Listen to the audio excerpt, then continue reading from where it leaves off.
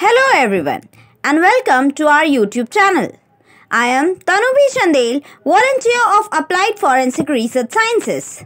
Today we are going to discuss about forensic entomology. So the contents which we will be covering are Introduction to Forensic Entomology, Basic Principle of Insect Biology, Life Cycle of the Blowfly, Life Cycle of the Fleshfly, Stages of decomposition fueled by insect activity, estimation of time since death, collection and preservation of entomological evidences, and MCQs.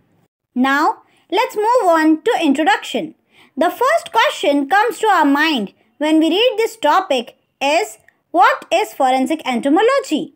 So, forensic entomology can be defined as the scientific study of the invasion of the succession pattern of insects with their developmental stages found on the decomposed corpse during legal investigation. It involves the application of the study of arthropods like arachnids, centipedes, millipedes, and crustaceans to criminal cases. They are primarily associated with death investigations. However, it may also be used to detect drugs and poisons, determine the location of incident, and find the presence and time of the infliction of wounds. We are going to see estimation of time since death later in this video.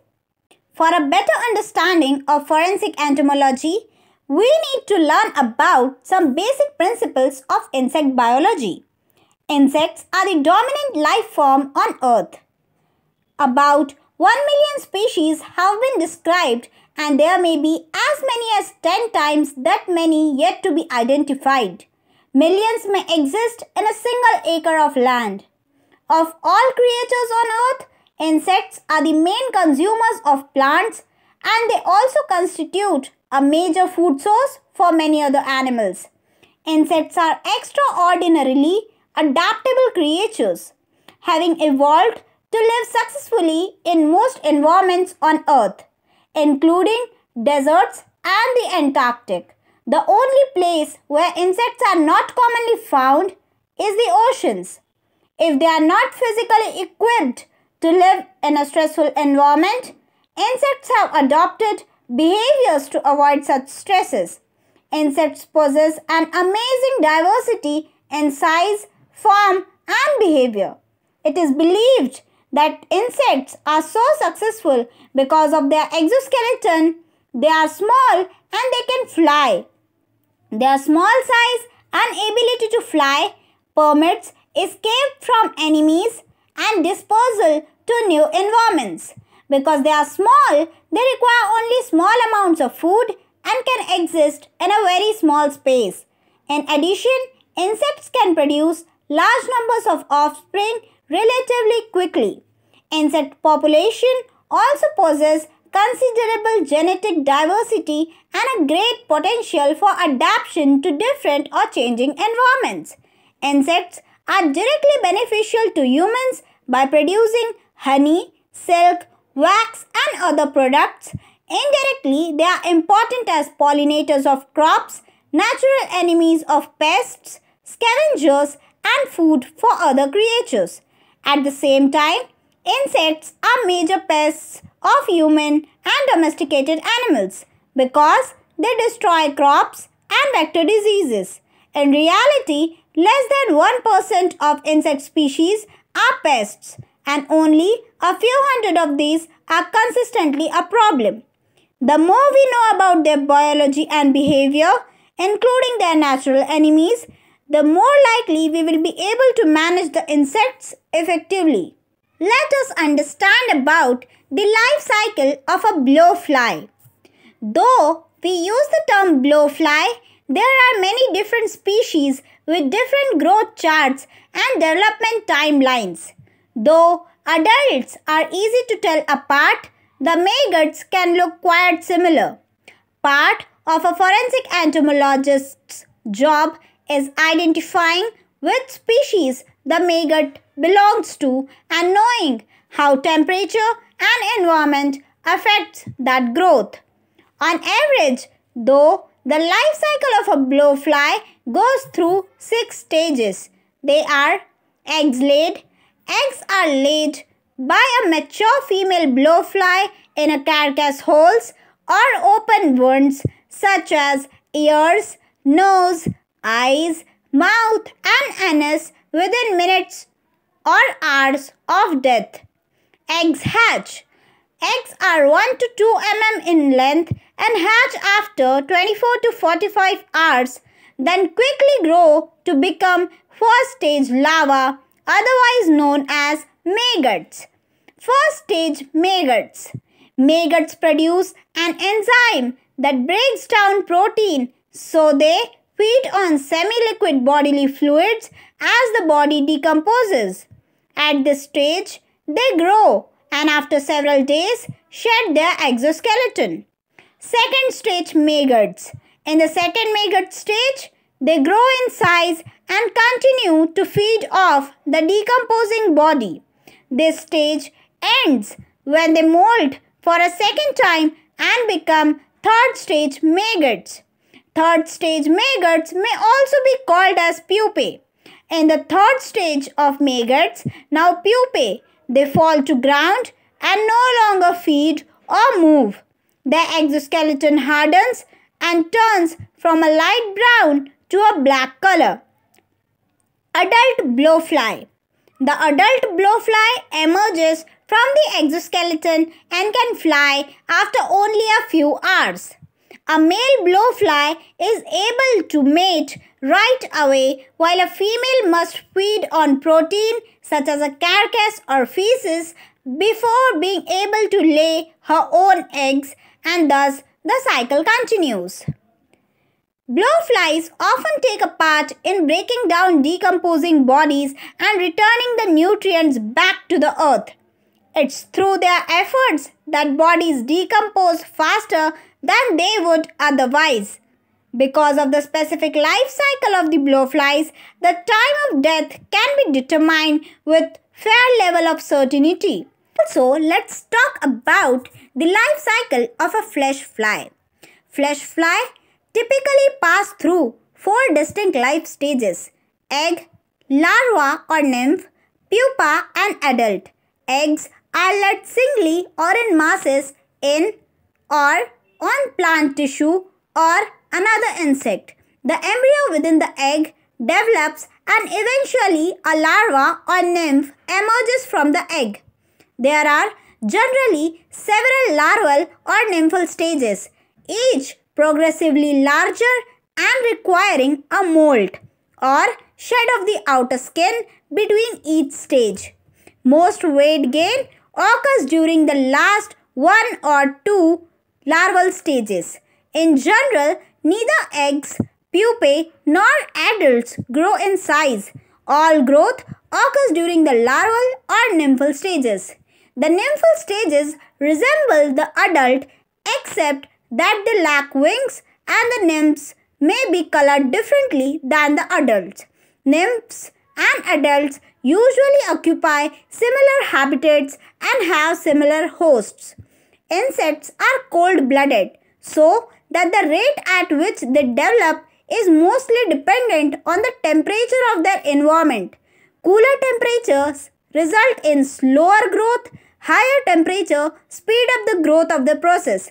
If a season is hot and humid, more generations may occur than during a cool season. Let's focus on the stages of decomposition fueled by the insect activity.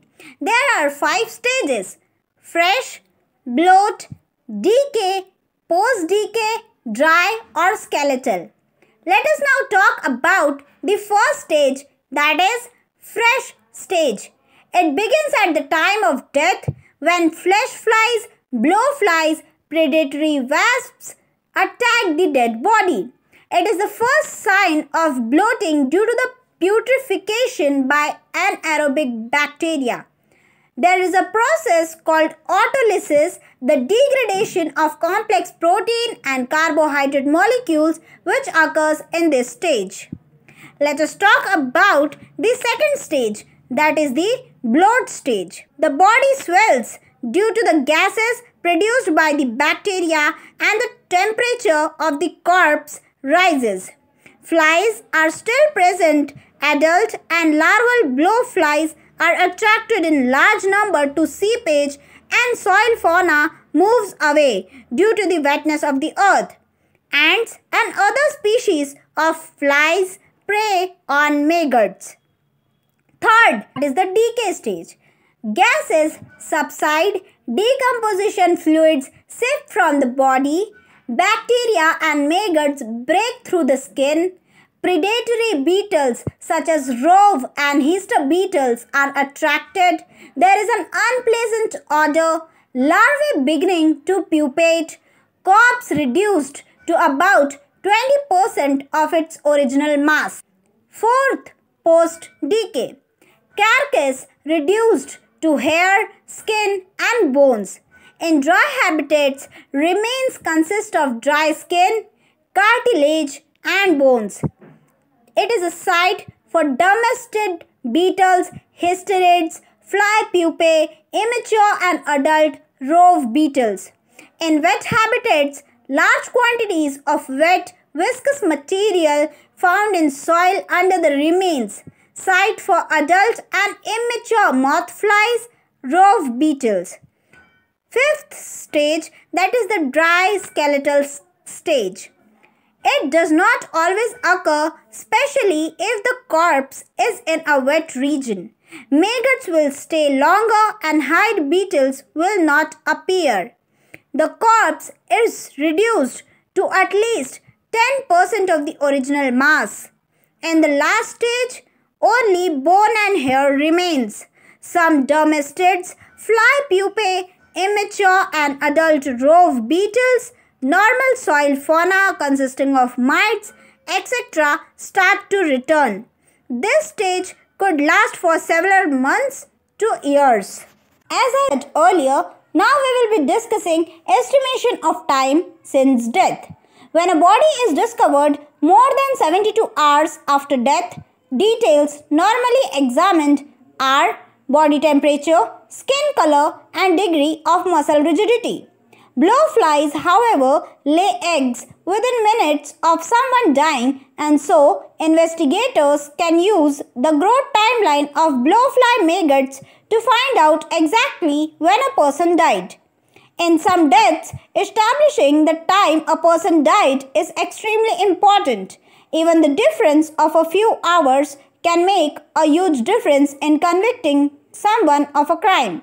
It's at this times a forensic entomologist is called in to take maggot samples from the body, establish which type of blowfly it is, and which stage the blowfly maggot is at in order to determine the time of death. Collection and preservation of entomological evidences is very necessary for successful crime scene investigation. It can be done by following several steps, such as fixing camera and videotape at the crime scene. Net and sticky traps can be used to catch flies. Live specimen and killed creatures must be put in different jars. The specimens must be collected with the help of forceps or spoon or small paint brushes. Crime scene must be sketched and recorded. Gloves and hand towels should be usually taken along to avoid contamination. Preservation is done by using 98% ethanol solution. So the MCQ question is, what method of forensic entomology is used to determine time since death when the corpse has been dead from 1 month to a year or more? Option A, accumulated degree hour technique. Option B, maggot age and development. Option C, successional waves of insects. Option D, questioned epistemological examination. Do share your answers in the comment section and the correct answer will be uploaded in the upcoming video. In the previous video, topic Introduction to Question Document Part 1, the MCQ question was, who is the father of question documents? Option A, Alphonse Bertillon. Option B, Francis Galton. Option C. Albert S. Osborne. Option D. None of the above. And the correct answer is option C. Albert S. Osborne.